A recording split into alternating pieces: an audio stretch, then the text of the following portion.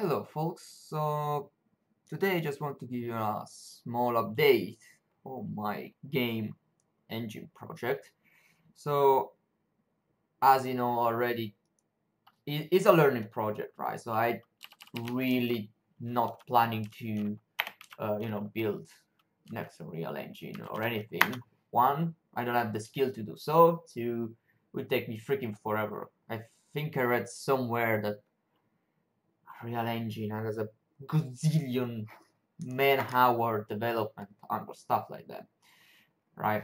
So it's gonna take me way too long. So that's actually the first video I do about it. I made a blog post, you find on my website, how I planned a couple of things and where I was at the moment, right? So I was able to get a couple of sprite render, then I had the collision in, basic collision and stuff. So there was a lot of talking in how to handle collision properly, because I ended up having the double dispatch problem when you have two polymorphic code to resolve and stuff like that. That was solved, I think, in a decent way.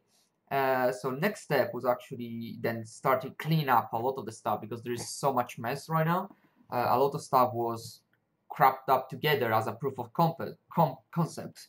So now I'm starting to properly clean up some things. One of those things were the sprites, right? So this character was moving on the screen, fine. Actually, I can even show it to you. The character was moving on the screen, but for example, the logic for moving the sprite was hard-coded inside the actual sprite. So I needed to make it better, right? So to do stuff properly, how to handle static sprites, how to handle different moving kind of sprites, and so on.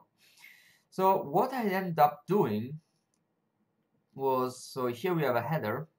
I have a basic sprite class, right? So the sprite class override actually inherits from a component render, right? Because I have a component system which will need a lot of fixes in the future, and I think that's the next step I'm going to work on. But anyway, I have a virtual function that I call render that I need to implement, where basically handles all the render, right? And so you can see that in the render it's pretty simple. I set a couple of attributes in the shader, because I get all the attributes for the program, OpenGL program, from the renderer and so on. I update the camera. I get the final metrics for my object, sorry, for my sprite. Then enable the needed attribute and just start to I call the draw arrays. So I draw a triangle and that's it.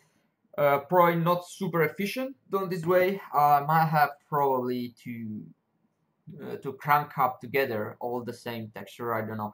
I will need how to do that in the future, and that's it. But you see here, you don't have any kind of logic to help you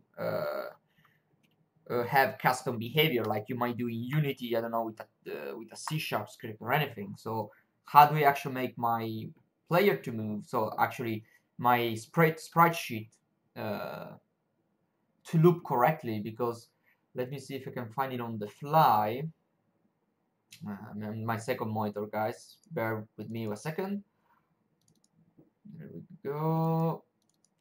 So this is, for example, my sprite sheet for my character, right? So I need a logic to say, okay, which row and column to grab. And before, this was hard-coded directly in the sprite class. So I was accessing the joystick, whatever, to see if I was going left or right. I was picking one of those things. I was manually handling the flipping, so which frame to pick, and that was wrong, right? So I decided to clean that up. So I left the regular component sprite simple. For static sprite, that's nice and fast, no extra stuff. Instead, I subclassed it again from component render, component sprite animated, right? And it's quite similar. I will also try to see if I can find, a way to remove all the code duplication. There is not much of that, but there is a little, so I want to remove that as well. But the main thing is this sprite logic. I got a pointer to a sprite logic, right? whereas Sprite logic is nothing more than a simple class with a pure virtual function called getActionRow, right? Which this probably will change name in the future because it was giving back row and column, but this was just for basically testing. So I just need to inherit, from that, implement all my custom behavior. We see I implemented actually a couple, and basically in the render function you will see here I just call, hey logic, give me your row and column, and now I will use that to compute a U and the offset and set that in the shader, right? So in the OpenGL shader I can offset correctly the texture and grab the correct frame I want and then do my rendering, right?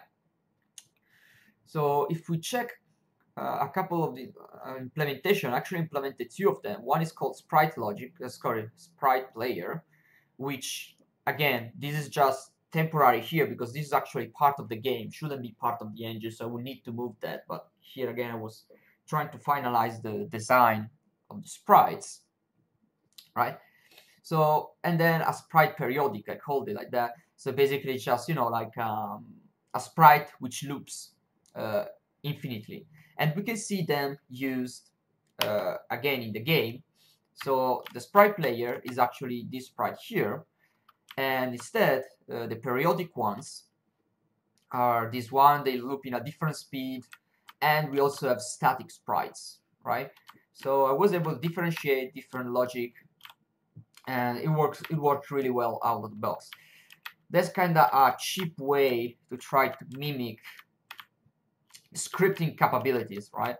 It's not really scripting, you are hard coding that in your actual game, but is not scripting support is not something I'm willing to implement in the near future because it's a massive undertaking. So, but not saying I won't do that. We'll see in the future.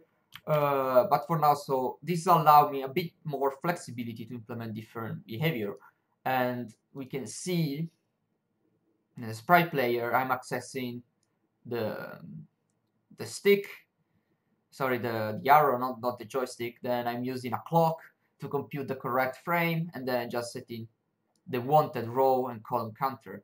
Instead, in the periodic sprite, it's much more simple. I just have to compute using a clock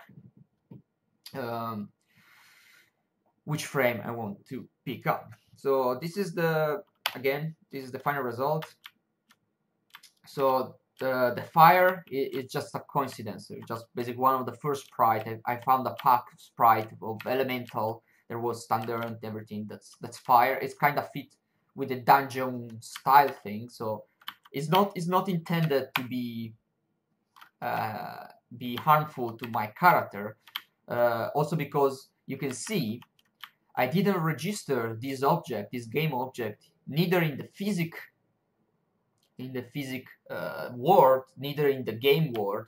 So the actual game has no idea these exist, right? Only the renderer knows that because I registered that only in the renderer. So anyway, that's the current state of things.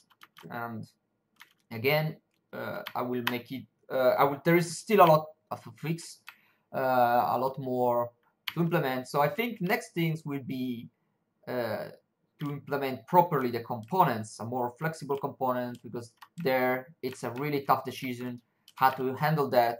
So far, all my research highlight that there is no silver bullet for that. There is not a finite way to do that. So each way has pros and cons.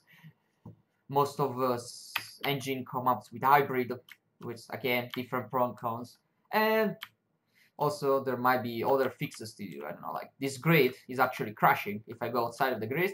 Yeah, so this is not handled right now. I will need to fix that as well. A lot of work, but a lot of fun. So this was just a small update, guys. Bye.